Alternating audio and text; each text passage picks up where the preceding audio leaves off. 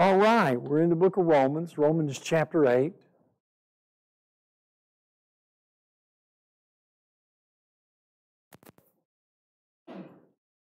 Well, how's Romans going for you so far? I got a grade up here. 2 grades. We're going to cover 2 verses today. Yeah, we covered 1 verse last week. And I want to tell you, I appreciated, I learned a lot where we're at spiritually. There was a lot of great comments made. There was a lot of great questions that was asked last week. And, you know, it lets you know we still don't understand a lot of things about spirit. We're trying to grow in that. We're trying to gain access. But I want to tell you this morning, Romans chapter 5 and Romans chapter 6. If you miss the truth in those 2 chapters, you're going to miss out on the whole thing. You've got to understand what took place for you and for me the day that we entered Jesus. We spent some time last week and we were talking about the term into, in Christ. And you see that all the way through. Just on a side note, years ago I sit down with my Bible because I started seeing, like in the book of Ephesians, you know, in is it's an active word to something. And I was going through the book of Ephesians and I kept seeing in Christ Jesus. In Christ, in Him, in the Lord. And it was all over the book. And so I just took a map color, blue map color. Every time, I just start marking in Christ Jesus, in Him, in the Lord. And when I got done, just to that blue, you had blue all over the place. And you see where everything happens. A person must be in Christ to receive any of the blessings. And Romans 5 and 6 starts taking us. Here's what happened. When we hit Romans 6 and he talked about your baptism, baptism was more than just being dunked, you know. It had meaning, and he spent a chapter explaining what that meaning was of being in Jesus. Well, now that you and I have been baptized into Christ, look at chapter 8, look at verse 1. He says, therefore there is now no condemnation for those who are in Christ Jesus. Now. So we've already covered being in Christ Jesus through baptism. Now, what is the present status now? No condemnation. Now, we have moved from law, from outside, into grace. And being in the grace of God, and that Romans 6 speaks about that, being in the grace of God, you are now in the favor. See, being under God's grace brings great favor from God. And now that you bring favor from God, is this a great blessing? Now we have no condemnation. Now we have the grace of God that's watching over us. The only question is, will we believe that? Well, look at verse 2. For the law of the Spirit of life in Christ Jesus has set you free from the law of sin and death. He calls him the Spirit of life. It's the Spirit of God is the one that gives the life of God within an individual. He's going to explain that this morning to us. But the Spirit of life is the result of finding no condemnation. There has to be a cleansing first before the Spirit of life is given and infused into our being. There has to be. I know this class isn't a study of the Holy Spirit, but we've got to study a little bit about the Holy Spirit in order to gain this insight, don't we? So here we have in 2 verses, 2 huge blessings in Christ Jesus. No condemnation and a Spirit of life setting you free from everything else. Well, and we're not going to go through these, but verses 3 through 8, these showing that the seriousness now that we have in Jesus, you better set your mind on the right things. Let me tell you, your mind in Christ Jesus is one of the most important things that you can do. And so you and I have got to set our minds. Are we going now to walk by the Spirit? Are we going to set our minds on the things of the Spirit? And again, he's going to show this. Well, when we get down to verse 9, this was a verse we covered last week. We're going to get past 10. Trust me there.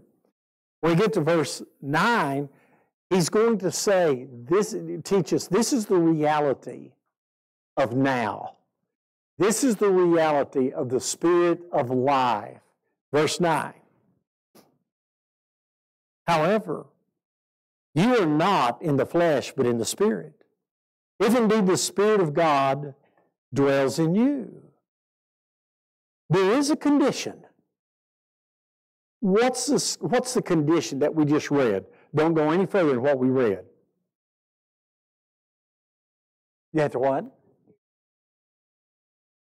Yes, the Spirit of God. We're talking about the Spirit of God dwells in you now. Now that you and I have no condemnation, now that we receive the Spirit of life, he says, now you're no longer in the flesh. The flesh, that's how people live before they come into Jesus. It's all these natural tendencies that we have and all the ways that we think. That's what our flesh is. People just live what we call naturally. God doesn't have need for that because that natural way of living is what separated you from Christ. He has no need for that. And so now that there's been a cleansing, now that the Spirit of life is in you, there needs to be a change. And the number one thing is that we have to recognize we are no longer in the flesh if indeed the Spirit of God dwells in you. Now, what if you don't have the Spirit of God? You're in the flesh. Great point. Look at the rest of verse 9. Well, look back real quick at chapter 6, verse 6. Let me show you something. Here's how that happened. Just one verse. He's talking again about baptism. Verse 6, knowing this, that our old self was crucified with him in order that the body of sin might be done away with, that we would no longer be slaves to sin. What happened to our old self? It was crucified with Jesus. Now, we have no need for that. Now we need to go a different direction. And so he says back over here in chapter 8, verse 9, however, you are not in the flesh, but in the Spirit, if indeed the Spirit of God dwells in you. I want you to see that. The Spirit of God dwells in us. And when we talk about the Spirit of God dwelling, I got to point out to you, He's not something you feel. Oh, I can feel. No. If He was something you could feel, you could use your senses to know. No. He has to be spoken about. He has to be talked about because the Spirit of God is a promise as a result of being cleansed. And so that's what he's explaining. He indwells us through a promise. And so now, the end of verse 9, but if anyone does not have the Spirit of Christ, he does not belong to him. What is a must? Do you have to have the Spirit to belong to the Lord? Do you think you and I need to understand that we have the Spirit of God dwelling in us? How important is that?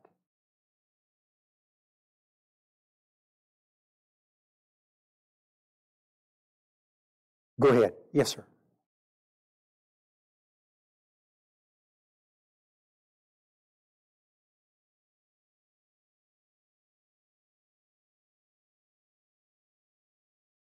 Oh.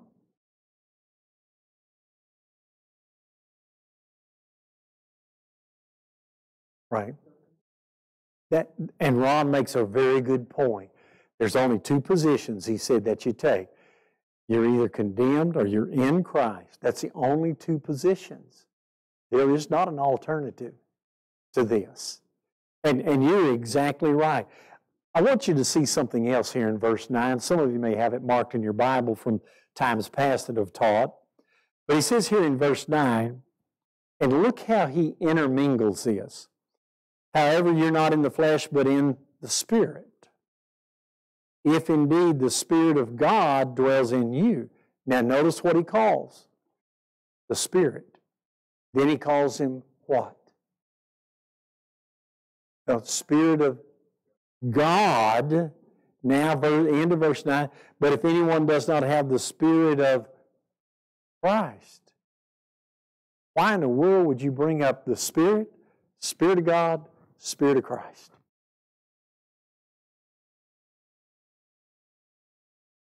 They are. They're all one and the same. If you have the Holy Spirit, you got the Spirit of Christ.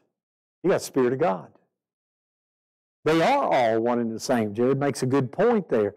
And so, you know, if you don't have the Spirit of God, if you don't have the Spirit of Christ, if you don't have the Spirit, you don't belong to Jesus. So it's important for you and I, you know, to understand what he's dealing with. Let's continue. Verse 10. And notice what he calls them here at the beginning of verse 10. If Christ is in you. If Christ is in you, though the body is dead because of sin, yet the Spirit is alive because of righteousness. Now, I think most of your Bibles, most of our translations have it. If you notice here in verse 10, he calls the Spirit is alive. You ought to have a small s on that. Most of your versions have that. That's your spirit. You and I have a spirit, don't we? Yeah. Oh, yeah. Here in James 1, he says a body without the Spirit is dead. When the body ceases to exist, that's because your spirit has left your body. Well, here he's talking about your spirit is alive. What happened to your body with sin? Yeah, it's dead. Yeah, the body is dead because of sin. And I want to tell you, if people don't want to believe it, sin affects your body. It always has, and it always will. But if Christ is in you, your body side, this physical side that you and I see, is dead. We see it marching dead all the time, don't we? But what has God done on your spirit side?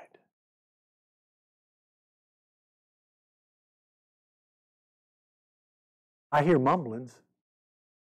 What's God done on your spirit side? Your spirit side is the deepest part of who you and I are. It's the Spirit side of you and I that God works through to get our attention, to grow us.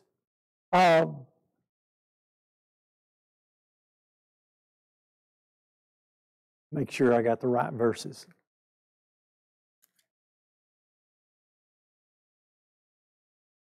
Come over to 1 Corinthians chapter 2. Let me show you real quick.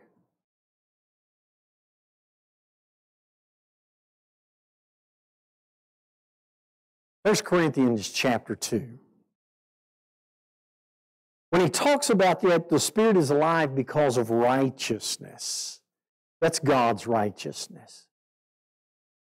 In 1 Corinthians chapter 2, now what we're going to be reading about, the apostles are talking, Paul is speaking, here's how the apostles got their teaching. Not talking about how the church got theirs.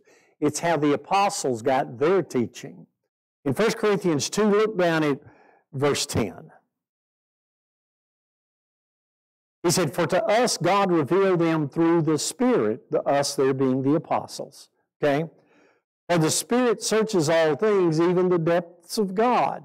First off, what do you learn about God's Spirit? He searches the depths of God. So even God's Spirit searches God's depths, verse 11.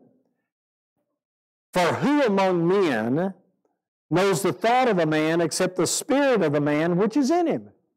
Who knows your thoughts? Only you. Only you know your thoughts. Your spirit within you knows your thoughts. You know, that's a great illustration right there. There's no such thing as mind readers. They can't. It's impossible. No one knows the thoughts of a man except the spirit of that individual. He says in verse 11, even so, the thoughts of God no one knows except the Spirit of God. Who knows God's thoughts? God's Spirit. Well, knowing that, he continues on in verse 12. Now we have received, we're talking to the apostles in this particular case, not the spirit of the world, but the Spirit who is from God, so that we might know the things freely given to us by God. Which things we also speak, not in words taught by human wisdom, but in those taught by the Spirit, combining spiritual thoughts with spiritual words. I want you to see the depths of the Spirit of God. The Spirit of God knows the depths of God, just like only your spirit knows your own thoughts. You and I, when a person is immersed into Christ, they are given the gift of the Holy Spirit. Knowing that, the Spirit of God, back in chapter 8, come back again, verse 10. If Christ is in you, though the body is dead because of sin, yet the Spirit is alive because of righteousness. What happened within you upon receiving the Spirit of God? He made your spirit alive through His righteousness. He's trying to show us the righteousness of God. Does He know the depths of God? Wow. What does that mean for us? Look at verse 11. He's going to explain this. But if the Spirit of Him who raised Jesus from the dead dwells in you, He who raised Christ Jesus from the dead will also give life to your mortal bodies through His Spirit who dwells in you. What does He just say? What did the Spirit of God do to Jesus? It raised Him from the dead. How did Jesus come from death?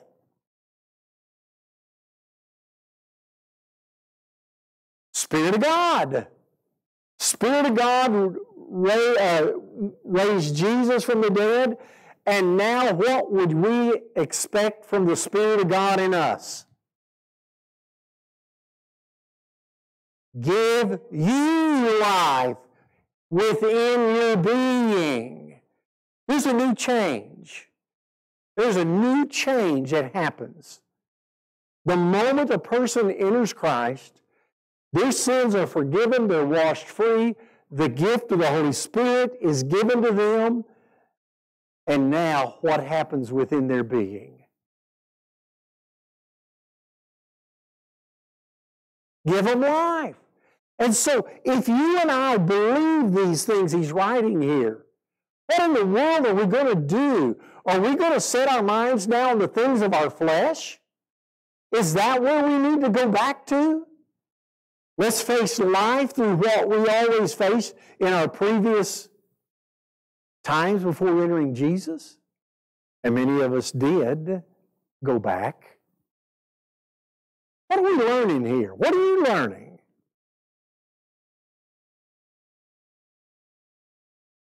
Yes.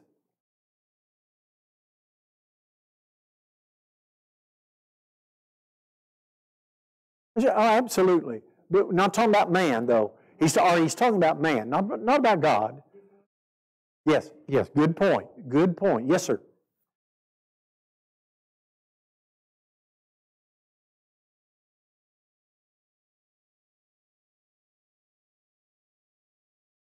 Sure, absolutely. Yep.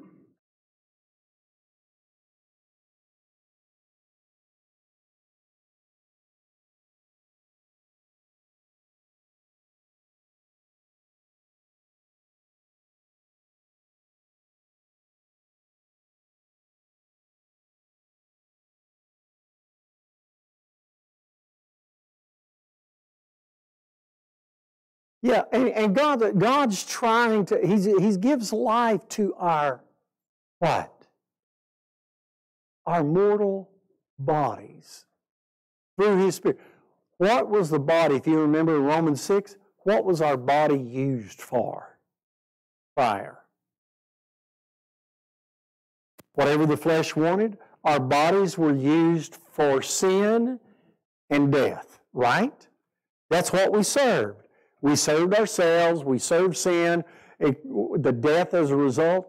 Now that we're in Jesus, you have the Spirit of God that dwells in you. You have to have the Spirit of God or you don't belong to God. And if the Spirit is alive now within because of the Spirit of God, Spirit of Christ, then guess what's happening? Now that same Spirit can give life to your mortal body so you no longer serve your body after sin. You don't have to do it anymore. Does that make sense? Good. Yes, sir. Go ahead.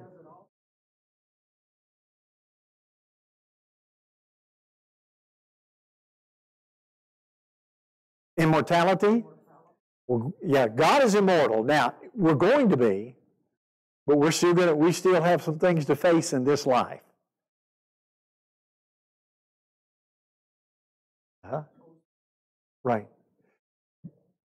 But the life that we have in Christ is to stop sin from using my body for its purpose anymore.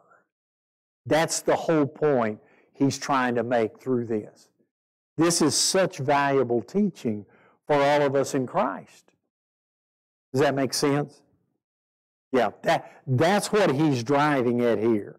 Read it again, verse 11 with me.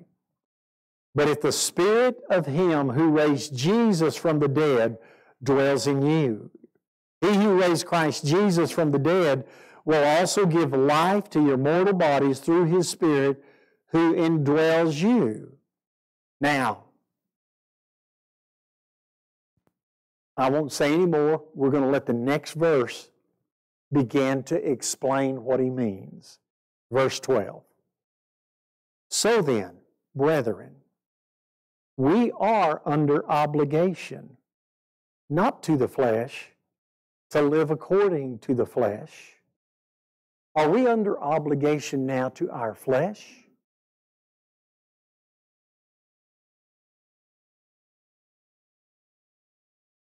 Let's say tomorrow you get a bill in the mail from some unknown. Say you owe $1,000.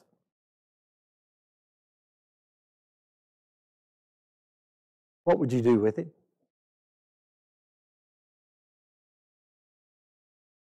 You've never done business with them, but you owe $1,000. What would you do with it? You'd throw it away. You have no indebtedness. You have no obligation. We got a bill the other day here at the building and pay $500 and something immediately for some kind of upkeep of advertisements. And handed it to me. I was looking at it and I said, "Were you supposed to pay that?"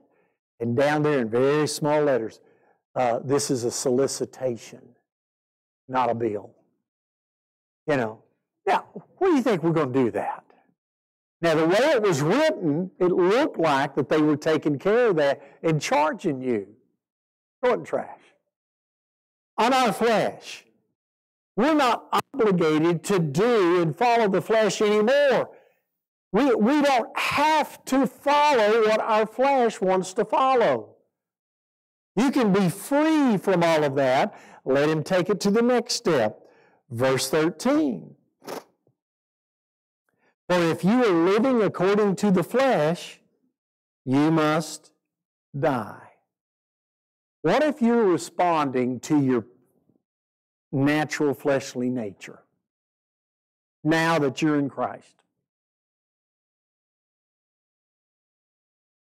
And he says, you said they're going to die? Notice the one word he uses. You must. You know what? To come into Jesus and not have any more interest, not have any idea you got a spirit of life that dwells in you, that you're under no condemnation, and then you walk back in and you just keep living the way you lived, you know what must happen to you? You got to die again. Spiritually. You're going to die because you're throwing everything away that God's trying to help you and I through. And so you must die. There's no getting around it. When Adam and Eve sinned in the garden, what must God do? What did He do?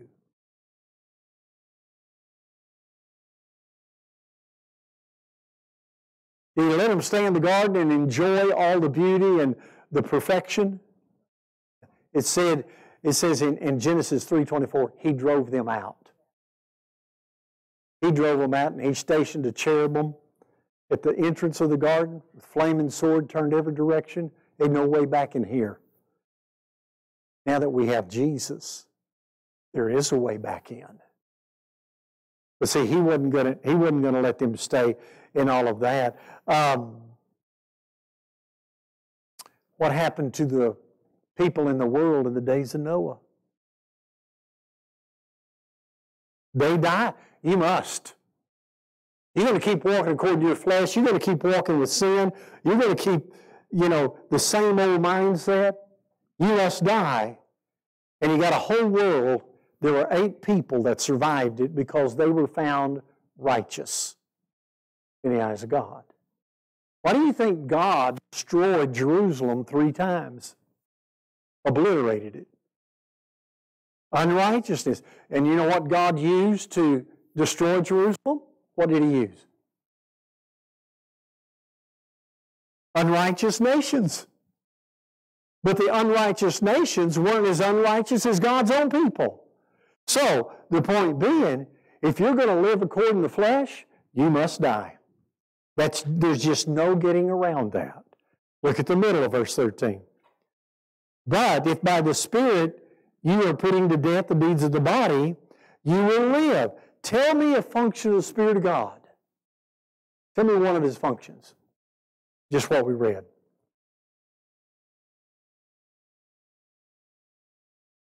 He's there to help you put to death the deeds of your body. That's what the Spirit of God's there for. You know, some people come into Christ, but they have bad language. I'll just use that. It's the only thing I can think of. They have bad language. Their flesh just lived off of bad language. Didn't think about using it. Now that you're in Jesus, what should you be doing? No, you've got to stop that. And so, if you will use the element God gave you from His Spirit, stop it. You put it to death. Oh, it's going to want to crop back up. It's going to want to use your body again. But if you understand you have Spirit of God, Spirit of Christ, that you can stop these things, and you begin to put to death those things that corrupted you, you're going to keep living. You get better and better and better at living, doing the righteousness of God. Everybody get that? That's why this is huge. This is where we fail. So many times people talk about, I can't help myself. People get enslaved to different things. Oh, they got to do this. They don't understand. There is a way out. There is a way out. Years back, I had he was a friend of mine, still is today. He was a friend of mine, and he was a smoker. And, he'd come to the conclusion, I don't need to be smoking anymore. So we were talking about it one night, and he just told me, he said, I got to put these things down. Okay, put them down. Well, time went on, and he'd come back, I can't put them down. I can't put them down. All right? Do you need the grace of God? Oh, do I ever need the grace of God? You need God's favor to help, right? Yeah. When you put them down, was it there? Did you find help? I don't think so. Tell me why. Because I'd go pick up my pack of cigarettes and smoke again. So what he was doing was going right back to it. Rather than there was no desire within. The grace of God's powerful. The grace of God, it's not magical. It's not mystical the way He works. But that's the same power that raised Jesus from the dead. You and I can overcome things in our bodies if we would submit and set our minds on the things after the Spirit. And the power will be there. And I told him that. Or else, God lied to every one of us. That's the only two choices. Well, to this day, I told you we're still friends. To this day, he's walked away from the Lord because he never could overcome. Never could. And that was just one incident, okay? There could be many other things. But I'm just trying to show you how enslaving things become. There's a power of God to help. That you and I can be set free. Well, look at verse 14. We're getting ready to end this up.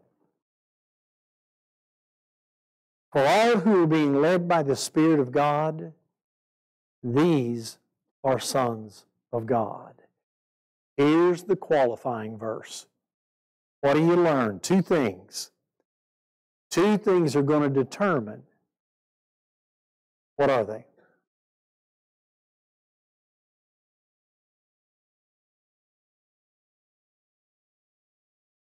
You allow, yes, being led by the Spirit. Now the other one, are we going to set our minds? Because he's just talked about that earlier in the chapter. Are we going to set our minds after things of the Spirit? And then are we going to let the Spirit of God lead? Again, it's not magical. It's not something you're going to feel come over you. The fact is, God said, this is where I want you to walk. I will walk there. I might stumble, but I'm going to walk there. And if you let God lead you, what does that prove? Okay? What does he say? What does that prove? Yep, you're a son of God. You're one of His children. Because that's what you're doing. You're responding to what God wants done. And that's the way it works. You have to be willing to be led if you're going to make it. And that's the secret to this whole thing. This whole chapter is about the Spirit of Christ, Spirit of God, the Holy Spirit dwells in you. And again, He's not something you feel. He's not of a sense. He's the promise. This is the way it is. And this is how I work. Thoughts or questions? Yes, ma'am.